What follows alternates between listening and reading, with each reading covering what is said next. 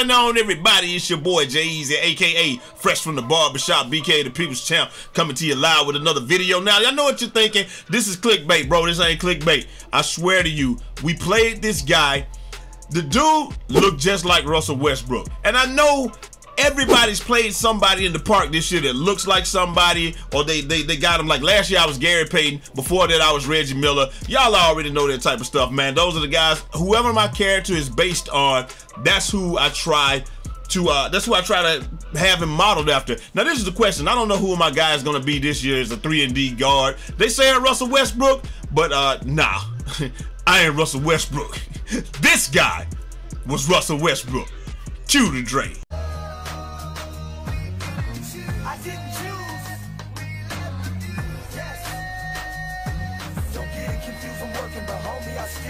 Come on.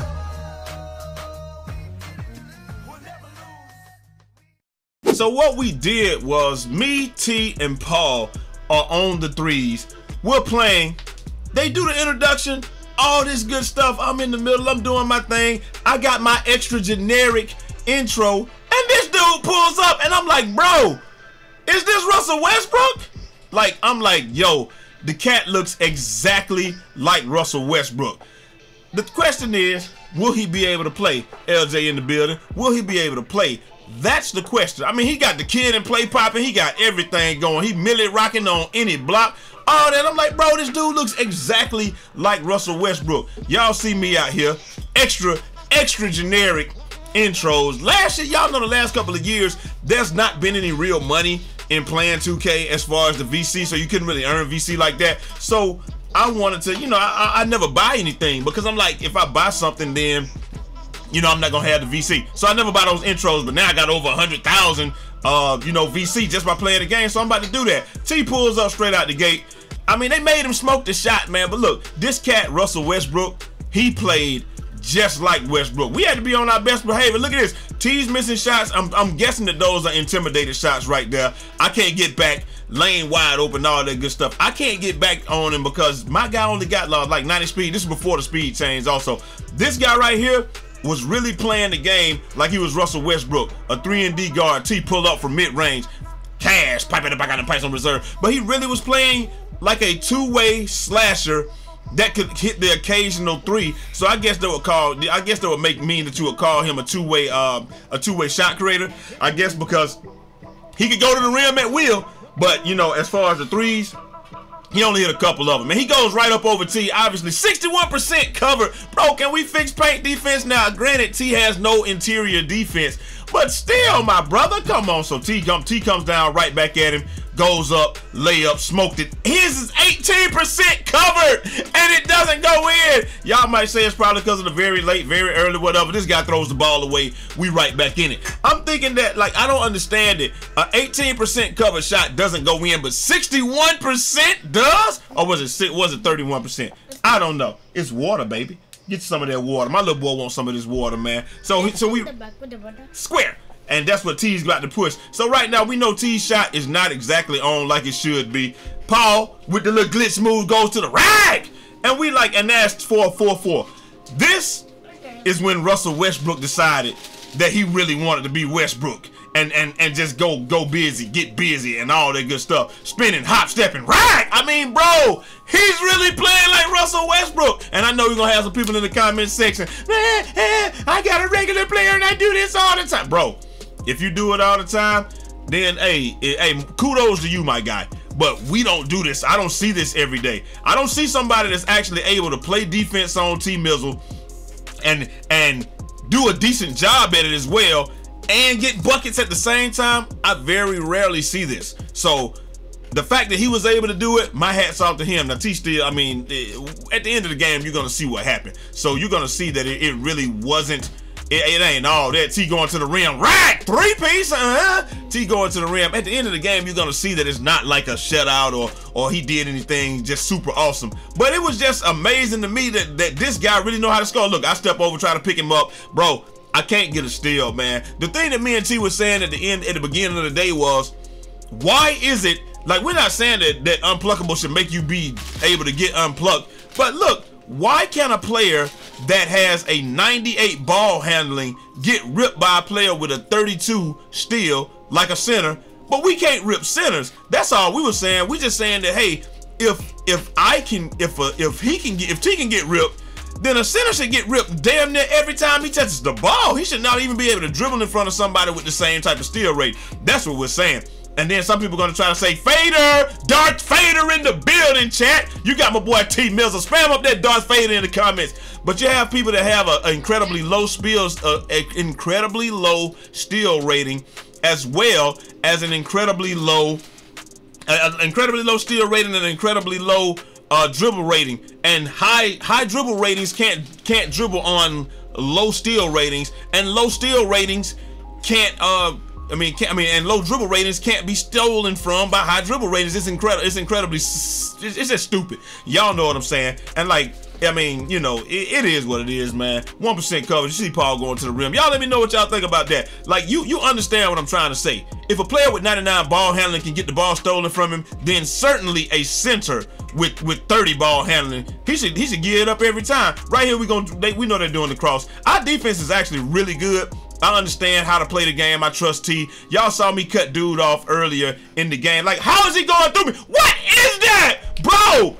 You saw me cut him off earlier in the game with clamps. Right here, I'm thinking I got him leveled off. He's going toward Paul. He hops, like, he don't have anywhere to hop step. He hop steps and pushes me out of the way and goes to the rim. I can't even get mad at that. The only thing I can say is, hey, you got it covered today, boss man. But hey, that's why you have a TMIZZLE on your team, because you put incredible pressure on people. When people know that you can score every time you got the basketball, you're putting incredible pressure on them. T with another Darth Fader pull up, drink, headshot, drink. Y'all already know what time it is, man. But look, here we go. One more time. We right back in it.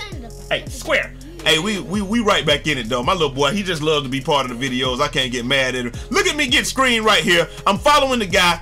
He goes to the rim, 18% covered, and he blows it. But the other, who knows, man? Maybe it is what it is. T with the pull back. He tries to go for the fade, tried to run off the screen from Paul and go for the fade. He couldn't do it. Now he's tired. Hit him with a little left right here, a little bit more. Paul's got Russell Westbrook on him. He gonna go up on him. That's a baby down there. That's real Westbrook. That's a baby. Paul, hey, look, man. Paul is probably one of the best centers I've played with, or, you know, just in the game. Right here, I gotta show y'all one thing. I don't even know if this is gonna be it right here, but I got Westbrook right here. He had to kick it out. He knew I had chased down artists, and you know, I guess he just didn't want a chance because I'm 3-and-D. Look at this! He just pulled 17%. But you know what though? I can't even get mad because looking back at the tape, I don't have my hand up. And he just pulled it right in my face. In my face! Hey, it is what it is, man. The dude is hooping. He's playing for his life. He knows that if he doesn't take that shot and hit that shot, that, you know, it's pretty much over with. Game pretty much over with. So he decided to take that shot. And the bottom line is he still can't defend TMIZZLE. He can't guard T. Can't guard T, can't guard Mike, can't do whatever. But you know, it is what it is. TMIZZLE coming back down court. Look at the little crossover, behind the back action, pull up, drink, headshot, drink. He's getting the Darth Fader action going, ladies and gentlemen. And like, this is a duel back and forth on these guys. You see me pulling up right here on him. He knows what time this is. He knows that he can't really score. He tried to go up. He knew he was gonna get swatted. They gave him an animation. I felt like that should have been thrown out of bounds, but it wasn't. And like I said, dude, the dude is playing just like he's Russell Westbrook. He's taking all the shots, getting all the boards, doing everything right here. This is a spot where I really did not like what happened, but I'm gonna show y'all that later on in the game. I have a badge on. A lot of people were asking about off-ball pest and what you should put it on. If you have on off-ball pest, I really feel like that you shouldn't put it any higher than bronze, and I'm going to show you why. Because what off-ball pest does is it allows you to interact with people who are off the ball, and if the person is off the ball and they don't have the ball in their hand, then you can actually get your hands on them. A lot of times you can't do that, but look, T hit him with one of those, give it to Paul inside. Paul with the pump fake. Here's T right here. He's gonna go straight to the rim. And now we up 18-15, and we're thinking that this game is in the bag, pushing this guy out of bounds. You see my off-ball pest working. I'm chasing him back and forth. He's trying to dex me. I got pick dodger here, and then Paul with the foul. Now look, that's all well, good, and fine. But this is the part that really bothered me a lot. So guys here, he's Dexter. He tried to go back door. You see Westbrook ain't gonna pass the ball. He tried to do that. Got this guy boxed out, and he drills it. Like, bro, come on, man. I can't get mad at that, though. But I'm going to show you if there's an issue in here somewhere with off-ball pests where it's going to make me do something that I don't want to do, and I don't want to spoil it for you. And here's Paul down low. Paul, right! Turn around, reverse dunk, reverse. Reverse, reverse. Y'all already know what it is, man. But look, here we go. Off-ball pest right here. I'm picking him up. He's running back and forth. I don't know if it's going to be this game or the next game. I'm picking him up right here. All right, here we go right here. I think this is it. T's crowding. T's got him. T fouls him. Now look, we're going to reset the play. They got 14 seconds left. Russell Westbrook has been hooping so far. And look, here we go right here one more time. T riding him. Right here. Look at this. Look what. Look. I'm sitting here thinking that okay, look. T's riding him. I got to go through. I got to get through this screen. I'm like, okay, I'll be able to get through the screen. And look what happens. I interact with him and block him from going to the rim, and I'm like, bro, what just happened? Did I get hit by the screen? No. Off-ball pest kicks in, and it puts me in front of the dude. Now, let me say one thing. Even though it didn't work out, it did work out for us. This was cool because it put me in front of him. I denied his cut to the basket, and then it allowed me to box him out, and then we got the board. But if Paul hadn't been able to pick up right there, if Paul had been a regular center, he wouldn't have picked up. We'd have lost the game right there. We wouldn't have lost the game, obviously, but you understand what I'm trying to say. We wouldn't have lost the game, but what would have happened is they would have got the ball, and we would have been, they would have got that three. And then, you know, then we'd have been in a completely other situation. But hey, this is the reason why people don't be liking to play with T sometimes. Right here, they know that T has scored damn near all the points. But look, you gotta be ready, man. If you stay ready, you ain't gotta get ready, man. When T passes you the ball, that's why I told him the other day. I said, bro, T, you might get 1 or 2 shots from you a game when it's a real comp game. And when it's a real comp game, every shot matters. So if it's a comp game, you know everybody ain't gonna be shooting the ball all willy-nilly. It's really gonna be a two-person game between he and Paul, and you might get 1 shot. And there's a lot of pressure in that 1 shot to make it. And that's why some people don't want to play with him sometimes. But hey, it is what it is. And of course, as always, after a close game, they obviously spent the block, as is their right. Bro, look. When you play a close game against somebody, you're probably always gonna spin the block. You're gonna say, hey, we gonna play these guys again. That game was pretty close, and let's see if those guys are really about that action again. And hey, we will oblige you. The only problem is just don't play us 365,000 times, bro. Don't do that. Now, as you saw last game, T was getting he was getting busy and all that stuff. But now he understands. This is the best part about T. If you don't know who he is, Green Bean Money Team. If you don't know who TMIZZLE is, you need to get to know him, man. This guy's one of the best point guards in the whole 2K community. His channel needs more views and all that stuff. He already get views, but you understand what I'm trying to say. He's better than what people try. Like he probably better than your best. 82% contested, 92% whatever is good. But T made the adjustment. He was like, yo, these guys are probably, they know I scored all the points last game, and now I scored the first 2 points this game. Pull up, drink. So what's going to happen is they're going to try to put a whole lot. Well, we already knew what Westbrook wanted to do at this point anyway. We knew he wanted to drive to the rim. We know he wanted to do all this stuff. But T was like, yo, I'm gonna call out some backdoor cuts. He's like, you know, those are things.